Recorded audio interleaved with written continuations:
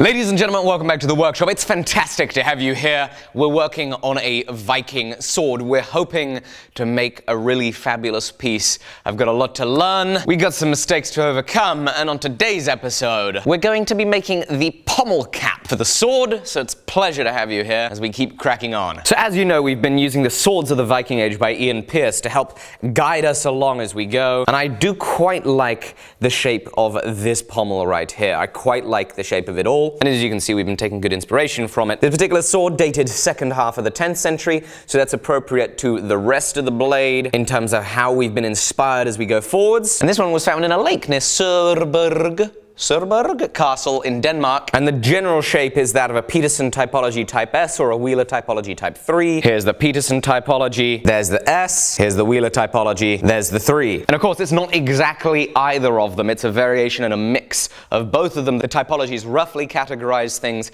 but obviously, swords were made all over, and the fittings were also made all over by all sorts of different hands, and so all sorts of slight little tweaks and variations came about. In short, the pommel has 5 lobes. The lobes at the very ends of it are the smallest, and they get larger with the largest lobe at the top. And these lobes have lines in them, and a lot of Viking swords at these intersects had twisted or braided precious metal wires coming down. And so, of course, that's going to be a feature that we include. So the first thing that we're going to do is we're going to cut off some steel to the right size. We're going to put it in the mill, maybe square it up, drill some holes that suit these holes, and start shaping.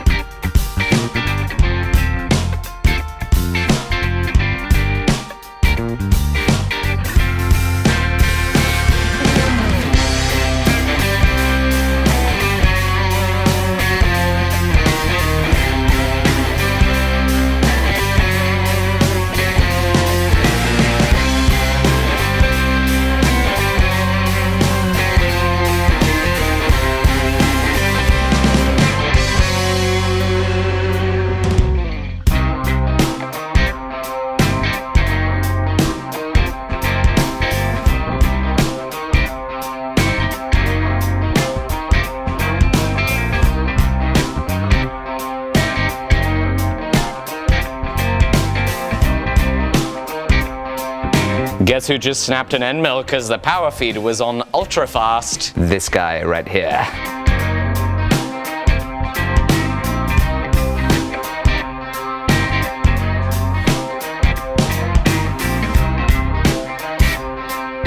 Alrighty, so as you can see right now, we have 2 tapped 3mm holes. We have a good, decent little bit of material removed from the inside, which hopefully means we removed a little bit of excess weight, and it also means that there is some space for the pinned over tang, the riveted tang, to sit in. And the next step involves our old friend Blue Dicom. We're going to get some layout fluid on this and start tracing out onto the layout fluid the rough profile in one dimension, and then we'll do it again in the other dimension of the pommel that we need to make.